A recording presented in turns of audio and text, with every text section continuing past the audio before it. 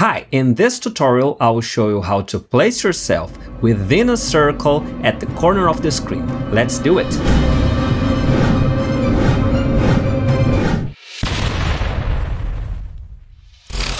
Placing yourself within a small circle at the corner of the screen, it's very handy, especially if you make tutorials like I do. The procedure, it's very simple. I've got two clips here in my timeline. We are seeing right now the clip from above.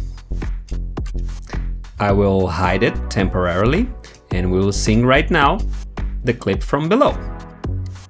Cool.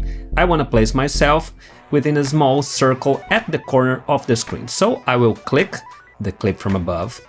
Here at the video tab, I'll go to the mask sub-tab and click in circle. Alright, now I will adjust its size to fit my ugly, scary head. Cool. Now I'll go to the basic sub-tab and I will adjust the scale. Okay, looking good.